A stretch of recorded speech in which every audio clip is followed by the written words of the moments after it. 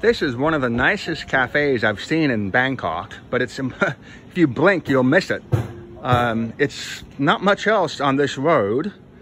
It's a residential area, and it looks like they basically just sort of attached a, sophisticated mini cafe nearby an apartment complex. So they've got, a lot of things. I had some of the coffee cake, and they've got obviously cakes.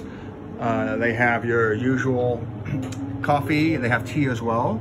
They have something called Lady in Black, and essentially it's some toppings on top of Americanos and espressos like honey and so on. And it smells really nice. They've got a top level coffee machine. And it's just a really cute place. I'm just sort of really impressed by what they've done with such a small space. And it doesn't feel small. It feels like you're in someone's garden. And again, it's probably just the effect of being in a residential area. And so they have air conditioning. I just sort of checked out, so I've got a lot of things with me. The only downside is no Wi-Fi. So if you want to come here, just remember no Wi-Fi.